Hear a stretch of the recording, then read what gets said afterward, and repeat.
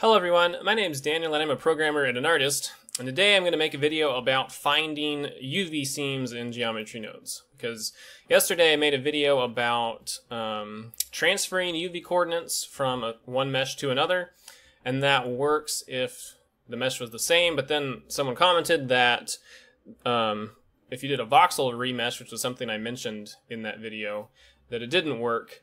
And the reason it doesn't work is because when you do a voxel remesh, the faces from that remeshed version aren't going to align perfectly to where the seams were in the original mesh.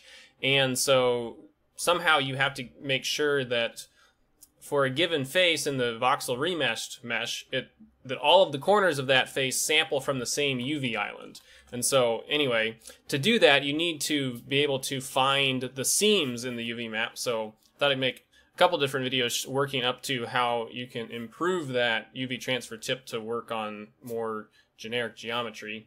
But the first step to doing that is being able to find the UV seams in geometry nodes. Now, in some cases, like this character here, which I just dropped in because I know he has a pretty complex UV layout. On this character, I already have seams marked because this was a mesh I modeled by hand. And so in that case, you could just add an attribute, named attribute, and you could get your UV seams, UV seam, and I think we can just view this on the edges, and that should get us the seams that way. However, you can also generate UV maps in geometry nodes, and so you might not always have that seams attribute, and so a more generic way to do this, a good way to test this, by the way, is we can set the position of our geometry to our UV map, which is a named attribute, UV map. So you can see now we have the geometry set to the position of the UV map, but there's lots of problems. And so the simplest way to fix that is to split the edges. But now we've split all of the edges, and if we looked at like the mesh island index of all of these different meshes, every single face would be its own island. So if you wanted to preserve the island to be able to capture like a group ID so that, you know, this whole island was one ID, you would need to do a smarter way of splitting the edges. And so the way you do that is by, or I don't know, there may be other ways to do it, but the way I came up with doing it was comparing on either side of the edge if the position of the face corner on the UV map was the same or not. So we're going to look at our named attribute UV map. We want to evaluate it at different indexes. So we want an evaluated index node, and we want to evaluate on the face corner for that. We're going to need several of those, but the index we want to evaluate at is the corner of the edge, corners of edge, and then the edge index is just the index, because we're assuming that we're going to plug this into an edge selection type. So then once we have, so if we have an edge here, so this is an edge, and this is one face corner, and then we have the opposite face corners, right? So there's a corner here, a corner here, a corner there, and a corner here, right? So when we get the corners of the edge, it's going to get one of these. So we'll just pretend it gets that one first. Then what we can do is once we have that corner, we can offset corner in face. So we can take that corner index and offset it by 1, which is going to slide it down the edge to the other one. And then if we take another corners of edge and we do set the sort index to 1, it's going to get us the opposite corner of the edge. So it'll be this one.